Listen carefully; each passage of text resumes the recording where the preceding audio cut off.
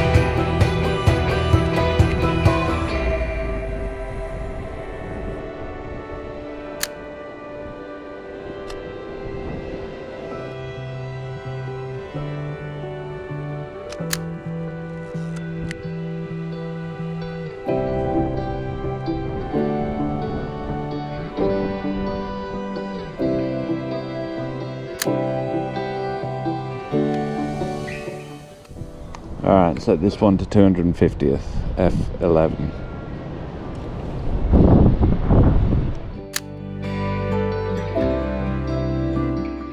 Okay, this one is very much into the sun, so expect heaps of flare, and we're going to stick with a 1,000th of a second at f11.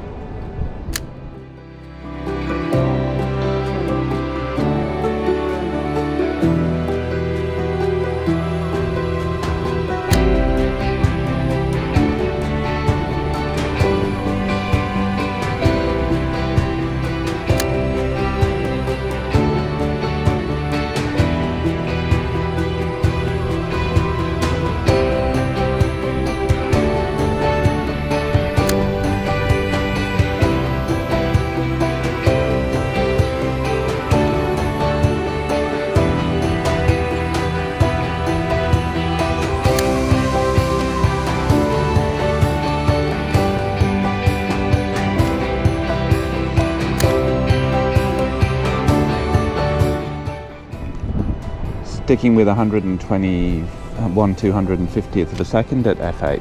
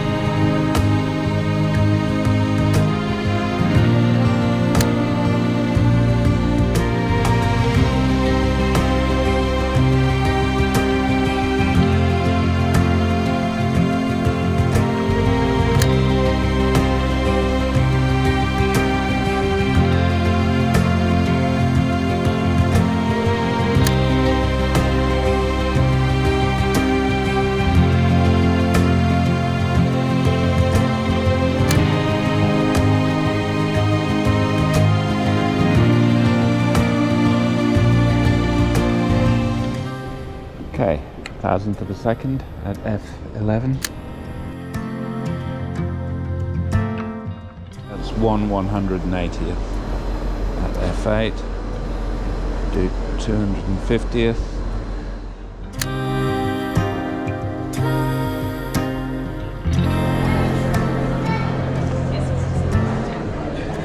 One 500th at 5.6.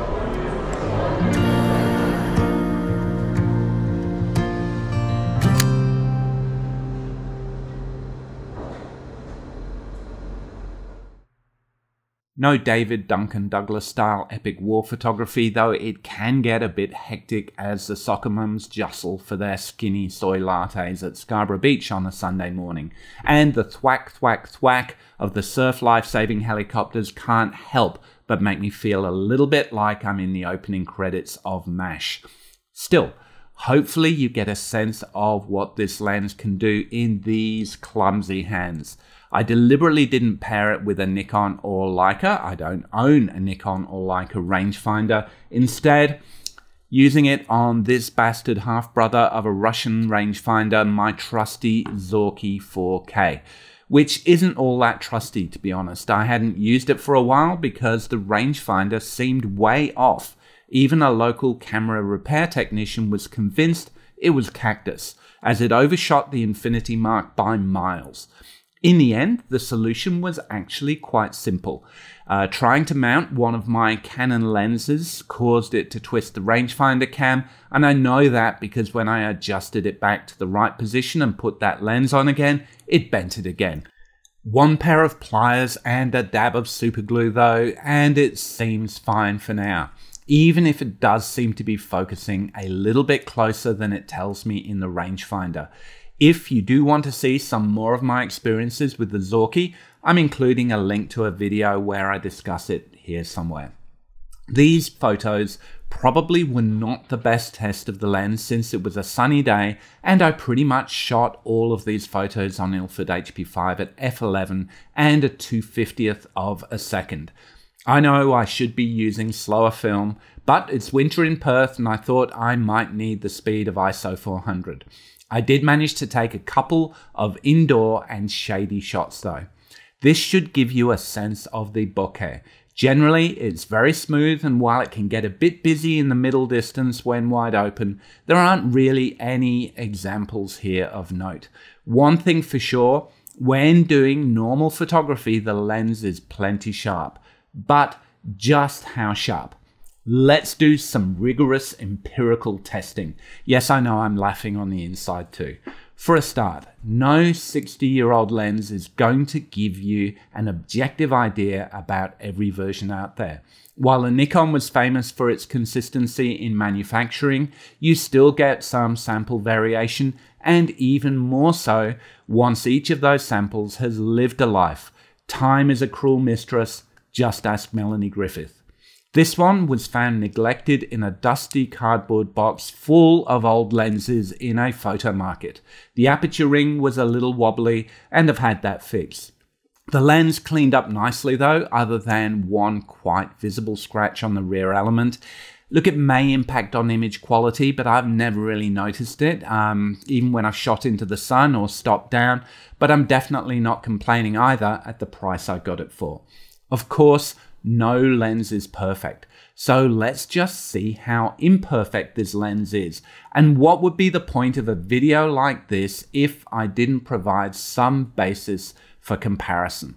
As if staring at test images taken at multiple apertures isn't exciting enough for you, I'm also introducing this humongous light bucket of a lens, the Sigma 50mm f1.4 EX DG HSM Nikon f-mount lens, a much more modern optic, though introduced before the art version, which does make sense because I certainly wouldn't call what I'm going to be doing today, which is random snapshots taken around campus, as art, or maybe I will.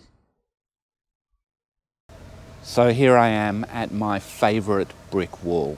It is a place of art, a place of engineering. It is the stony edifice of academia, and a good opportunity to test a lens in terms of sharpness, vignetting, and distortion. Now, this is probably going to be a little bit boring for you. It's certainly a little bit boring for me.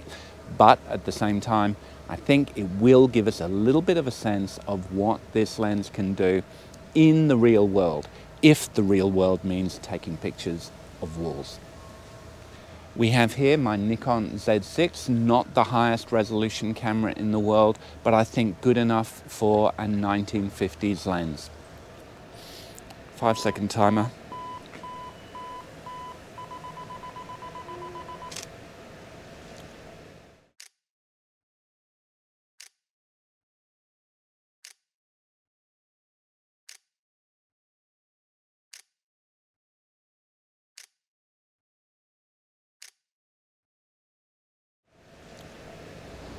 I've mounted the Nikon f1.4 lens through a M39 to Z adapter on the Nikon Z6. I've focused on the hand on the left, and that should allow us to capture the art as well as the rigorous intellectual debate made up of the writing on the drainpipe.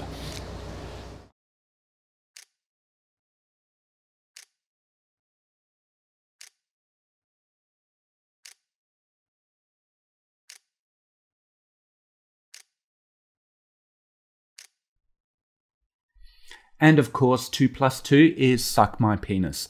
These words are obviously throwing down the gauntlet to challenge the axiomatic imperialism of mathematical logic and elevate arithmetic addition to a new plane of performance art. Questionable aesthetic merit, but it does at least show that the older rangefinder lens holds its own when stopped down. even if it can't really compete with the newer Sigma. But I know I have just whet your appetite for brick walls, and don't worry, the main course is still to come. This time a bit more colourful, and this time at an angle too, because I like to usurp the planar horizontal hegemony, but more importantly, so we can see how the focus falls off.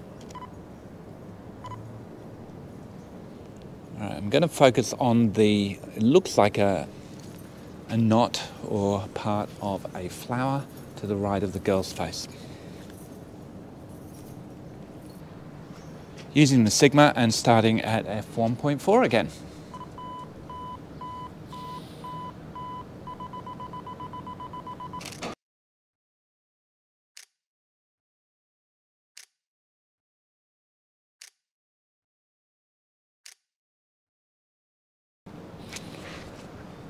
Alright, and now once again the whole palaver of having to remove the tripod plate because the FTZ adapter is the most clumsy accessory ever made.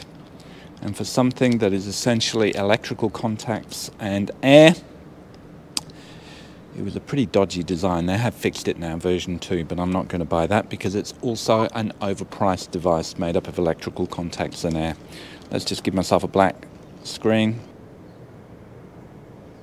And already I can see that the contrast just is not there, but let's go.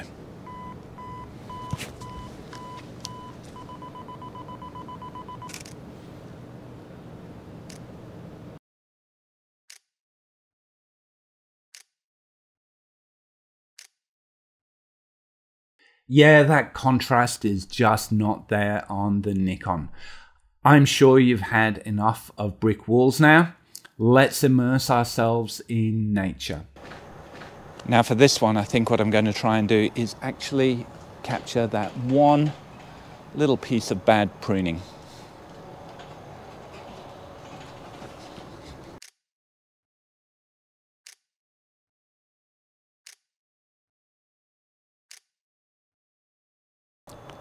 What are we up to now? 2.8. I'm going to check that again. Oh wow, that looks good.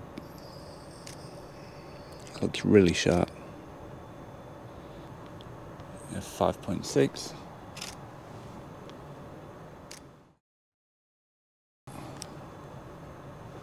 F11. Hey Mark. Hello. How are you? What are you doing? Something nerdy. Testing how sharp a 1958 lens is. Oh. Why wouldn't you do that? Why wouldn't you do that? Oh, that's embarrassing. And this is what this channel is all about. I embarrass myself so you don't have to. You're welcome. This was actually quite an interesting test. You're really getting a sense of how the Nikon lens renders the out of focus areas, with the highlights creating a cacophony of bokeh balls. Things do get a bit better as you stop it down, but then I think you lose something too. The Sigma lens is better straight out of the gate, being sharper where it counts and a lot smoother. So we know that the Sigma is definitely the superior lens by modern standards, though it's fascinating to see how well the old Nikon holds up once stopped down. And I think you'll agree that that test was a bit more interesting in terms of the rendering of the busy backgrounds, but somehow my thirst for walls isn't slaked yet. Alright, let's see what a scrawly wall will give us in terms of sharpness. I'll be doing it at middle distance. I'll work out how far away I am and I'll soon let you know.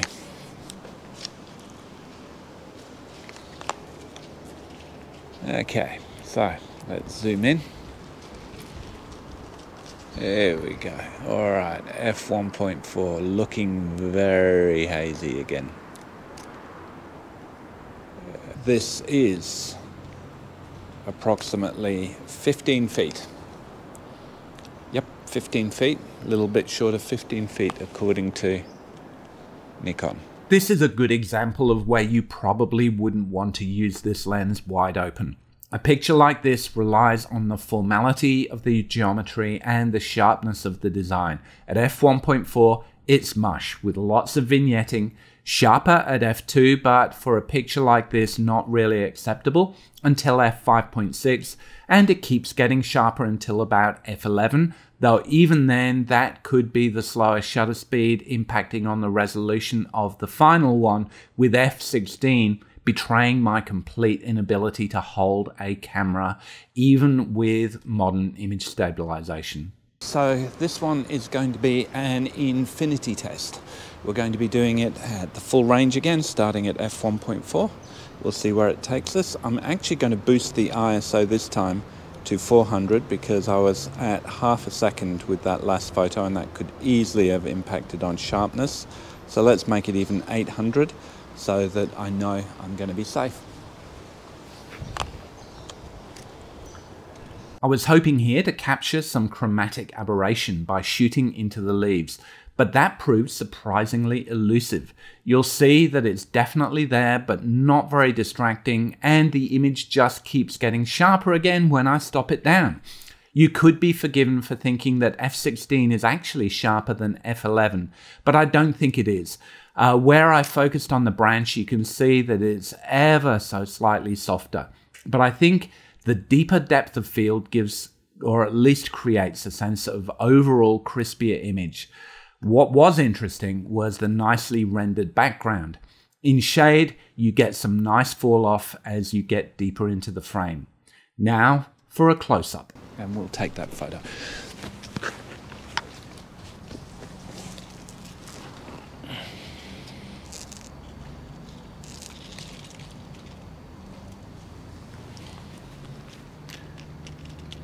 The capriciousness of nature. I actually like this photo. With a bit of editing, I think this one is usable at f1.4.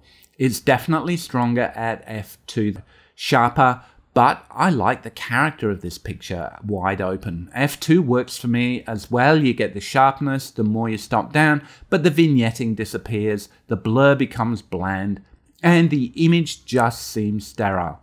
Yeah, I'm happy with f2 here.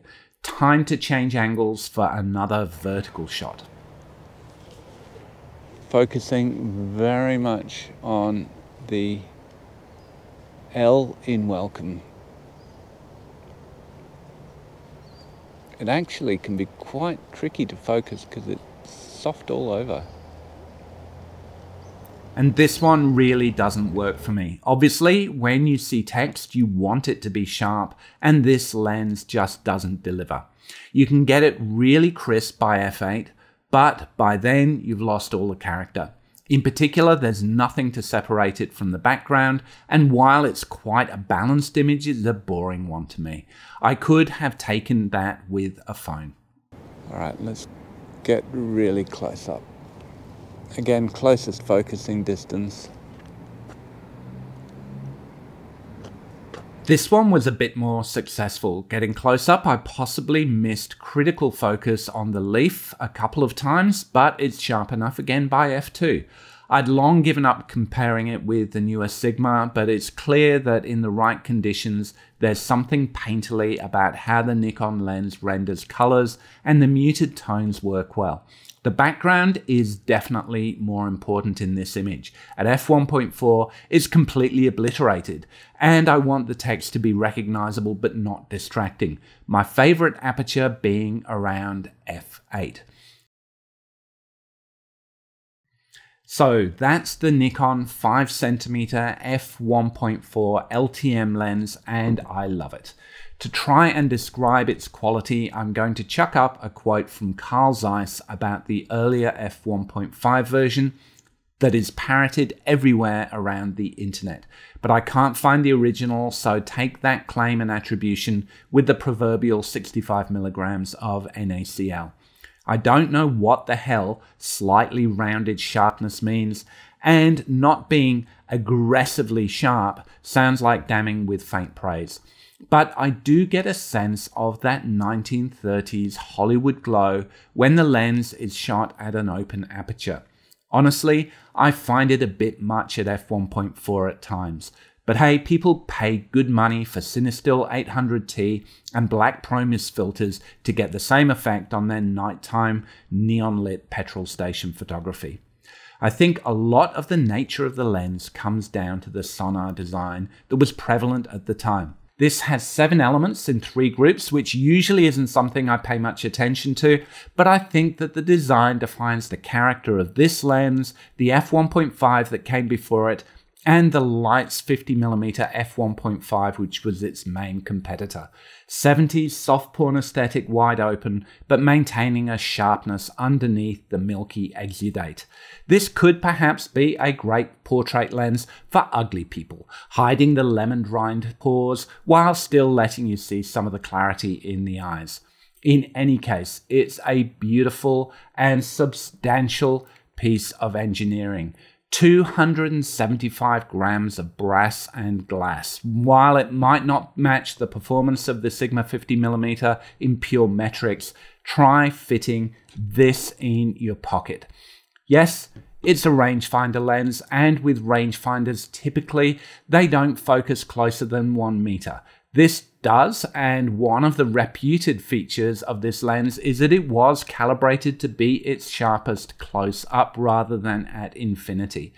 The fact that this can get to 0.5 meter, it's great, though I do still find that I want to get closer sometimes. The beauty of adapting it to your mirrorless camera is that you're not constantly constrained by the rangefinder system. And it's much easier to get critical focus with it through peaking and magnification. Put it on a rangefinder though, and you're going to battle at f1.4 on close subjects, as you can see when I tried to focus on the text here. I'm not sure if I moved slightly or it's my dodgy rangefinder repair, but most of my issues came from the Zorki rather than the lens. The lack of frame lines in the Zorki viewfinder meant I never really knew what was being excluded or included in the frame. I didn't crop the film photos so you could see what things looked like straight out of camera, but I did have a tendency to capture more than I intended to, and most of the images would have benefited from a tighter frame. Many of the photos, I think, worked better at a different aspect ratio too, particularly when you think that seascapes often lend themselves to much broader 16:9 frames, for example, than 6:4.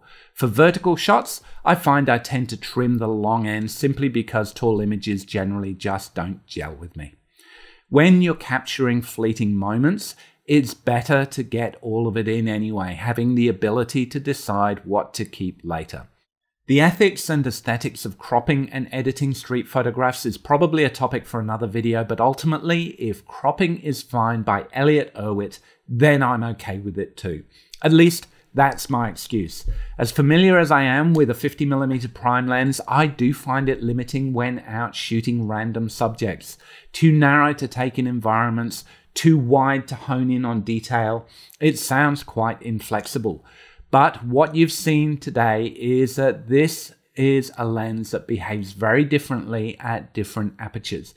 In a sense, what you have here is 3 lenses in one. At f1.4, it gives the whole image a soft, dreamy look, becoming much better behaved at f2 and 2.8, where you really get some sharpness, but still with some sweet separation from the out of focus areas. Stop it down further, and it just seems to get even sharper. Even at f16, I didn't really notice too much diffraction compared to f11. You can see why this caused such a stir among war photographers looking for something to incisively document the harsh brutality of battle.